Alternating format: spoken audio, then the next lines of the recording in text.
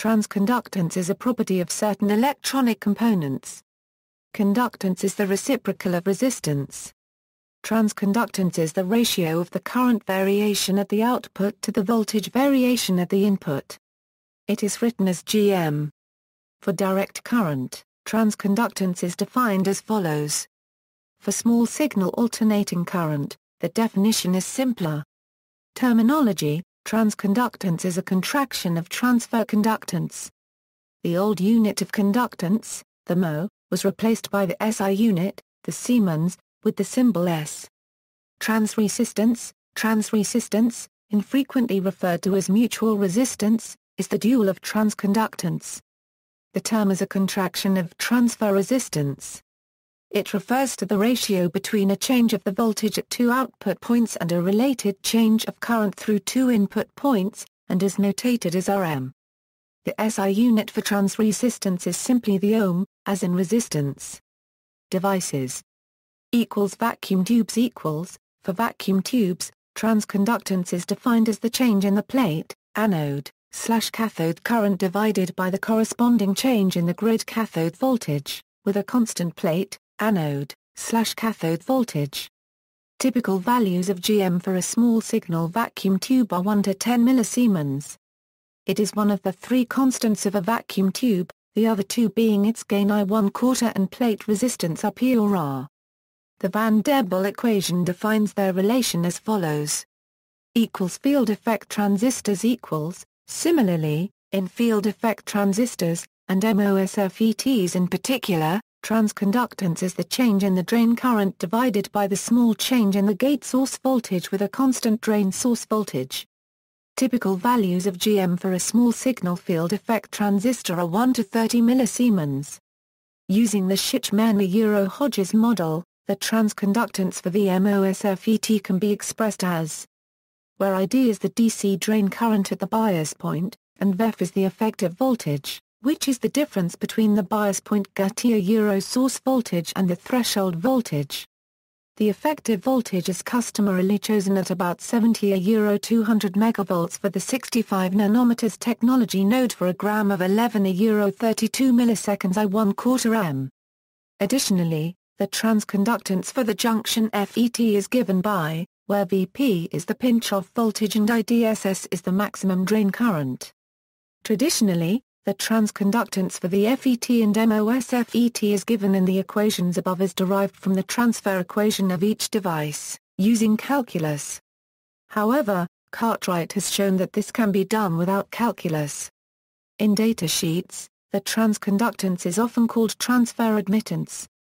Bipolar transistors The Gm of bipolar small signal transistors varies widely, being proportional to the collector current. It has a typical range of 1 to 400 millisiemens. The input voltage change is applied between the base emitter and the output is the change in collector current flowing between the collector emitter with a constant collector emitter voltage. The transconductance for the bipolar transistor can be expressed as where IC equals DC collector current at the Q point, and VT equals thermal voltage, typically about 26 MV at room temperature. For a typical current of 10 mA, Gm per mil 385 milliseconds. Amplifiers transconductance amplifiers A transconductance amplifier puts out a current proportional to its input voltage. In network analysis, the transconductance amplifier is defined as a voltage-controlled current source. It is common to see these amplifiers installed in a cascade configuration, which improves the frequency response. Transresistance amplifiers A transresistance amplifier outputs a voltage proportional to its input current.